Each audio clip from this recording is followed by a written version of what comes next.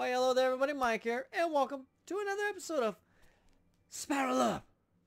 Now, I happen to find myself today in a task where I was attempting to take a pole that was leaning like this and straighten it until it looks something like that. Now, here's the thing. When it was like this, guess what? It was stuck in concrete. Usually, I loosen a couple bolts, get some nuts up, and I'm able to shift the thing, put some stuff underneath of it, level it, lock it down, good to roll. Not today. Today, all the bolts, all the threads, all this stuff had been covered up by some concrete.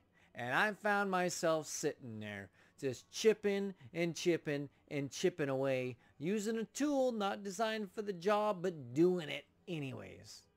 And as I was chipping away, I reminded myself that, hey, what's the Stonecutter's Creedo?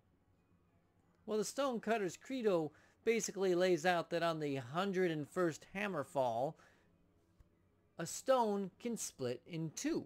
Now, was it the 101st hammer blow that did that job, or was it the other 100 before that? Nobody really knows the exact one that did it, but all combined, they did it. So there I was, chipping away, chipping away, chipping away, chipping away. And realistically, that's what we're all doing on our quest to become the best version of ourselves. We're literally just chipping away 1% at a time, making ourselves a little bit better at a time. Which leads me to ask you, you got anything going on? How many attempts have you given it? Are you on your 101st? If not, you might want to keep on cruising, because who knows?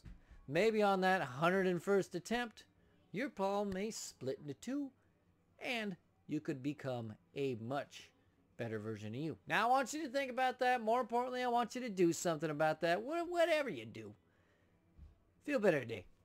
We'll get better for tomorrow. We're going to see you later, everybody. Bye-bye.